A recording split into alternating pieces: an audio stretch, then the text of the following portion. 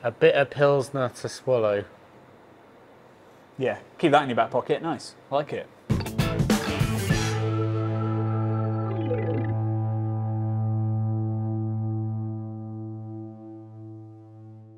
So it's another day in craft beer land and another attempt to reinvent the IPA. We're here again, Johnny. We're here again. You could basically say about half of our videos are talking about why this thing is different to an IPA. And it's no different as we approach the West Coast Pilsner. But Johnny, I like my Pilsners to be from Bavaria and Czechia and all this sort of beautiful, lovely European stuff. Yeah, and you're right too.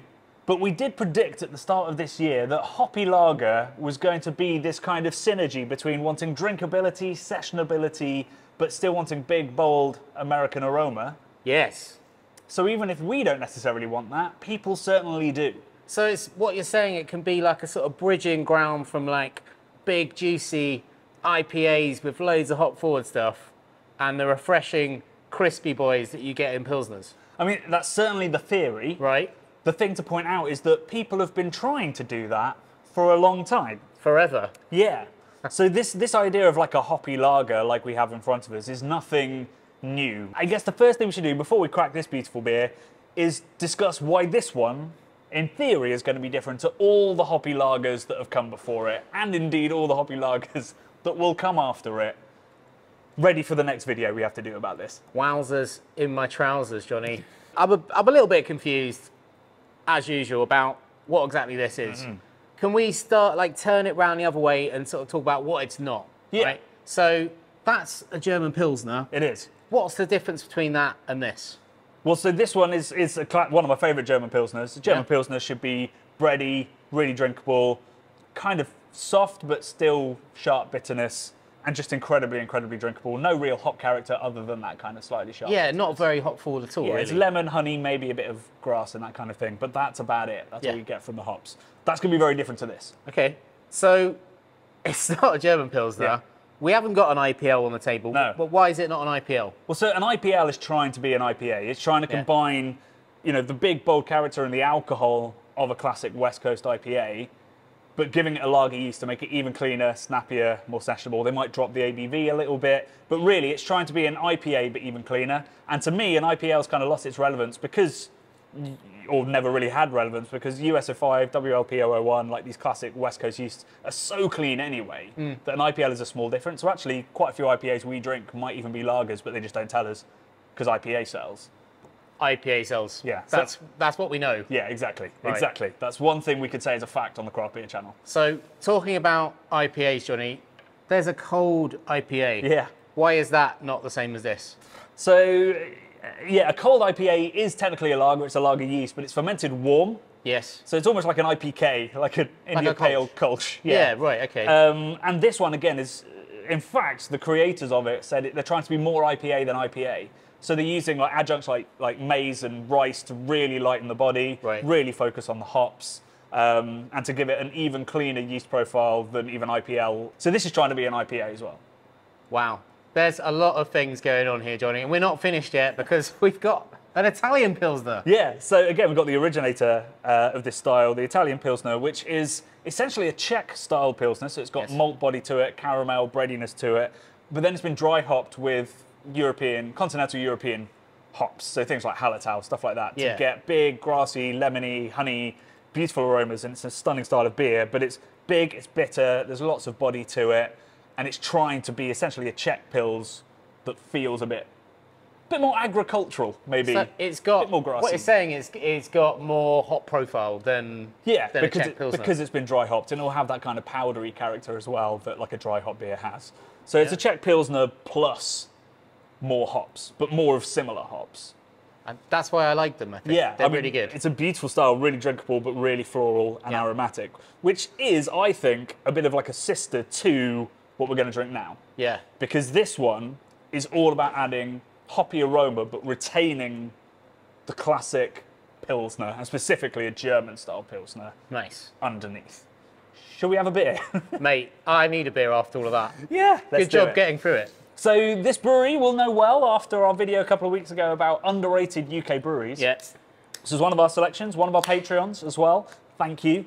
And this is their West Coast Pilsner. Interestingly enough, the first version they did of this, which I found and loved, was not called a West Coast Pilsner. It was called a hoppy lager.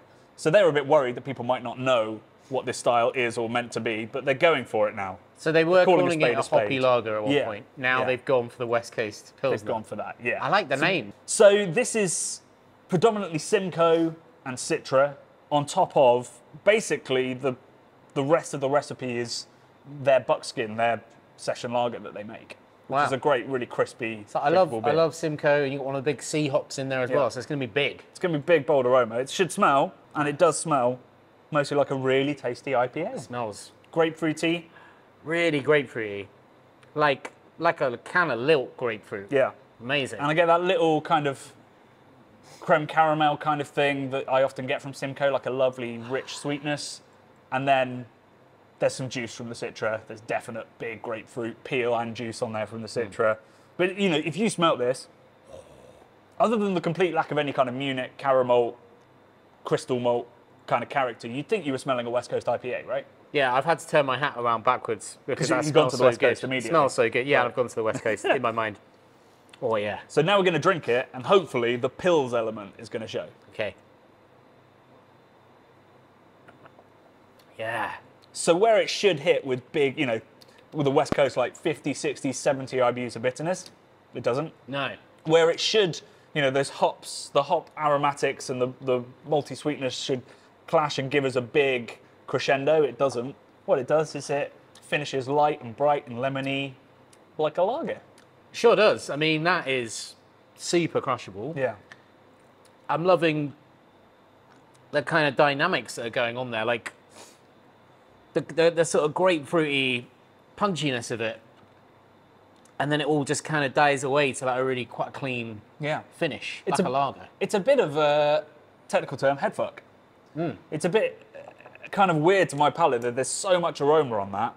And there is, you know, there is obviously with that amount of hopping, you're going to have some kind of powderiness. You're going to affect the mouthfeel of the beer. It's going to feel a little bit oily, a little bit slick, unlike a lager. But in terms of actual flavour and aroma on the finish, it's very German Pils.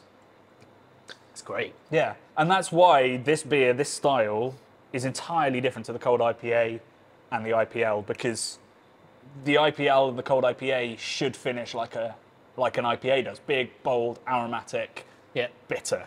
This one is none of those things. It's a little bit aromatic on the finish. There's some bitterness there, but it's not in the same kind of mark level. Yeah, I mean, we're talking 30 to 40, like a Czech Pilsner, or, I mean, German Pilsner would be a little bit lower than that. It's a little bit higher because of the alpha in those hops, but it's a very clean and light finish. If you really hate bitter beer, this isn't going to be too much of a challenge. And, you know, this is exactly the style that I think of when we said in that video right at the start of the year that hoppy lagers of whatever guys were going to be big this year.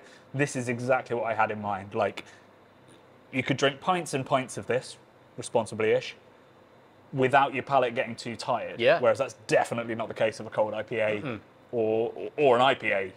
You know, I mean, we've all drunk pints and pints of IPA, but we've all felt it.